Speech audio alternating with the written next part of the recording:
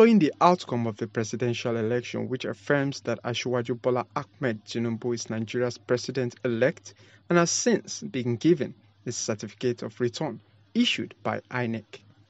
Congratulations are in order as Lagos State Council Chairman speak on Asiwaju's victory. The victory is God-given and well-deserved. At the same time, like I've said repeatedly, Nigeria is probably the first child of God. God loves Nigeria so well that He has given us Asiwaju Bola Ahmed Tinubu. We know His capabilities. We know His capacity to turn Nigeria around and make Nigeria a better country for all of us. So the victory is a welcoming incident that everybody is celebrating today, because from today we can see that our tomorrow will be better than our today as Nigerians. They solicit the support of Lagosians to come out en masse and vote Babajide Sanwo-Olu come March 11th.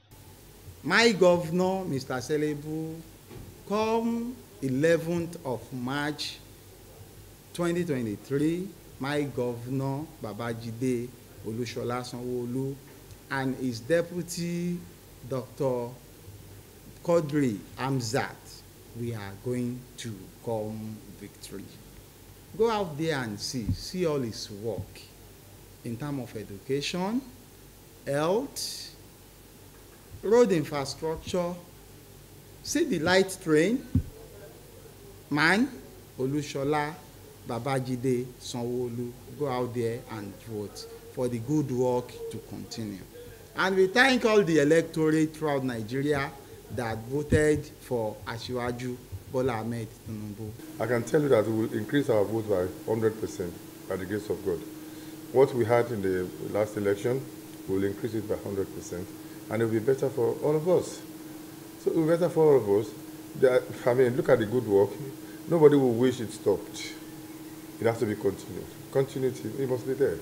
Lagos is fantastic. Fantastic.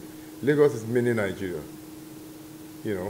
Like we always say with Asiwaju, it's going to replicate what it has done in Lagos to Nigeria at the next level of Nigeria.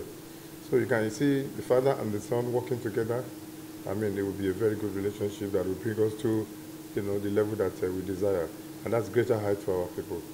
With these developments, no doubt, Nigeria will prosper under the leadership of Asiwaju Bola Tinubu.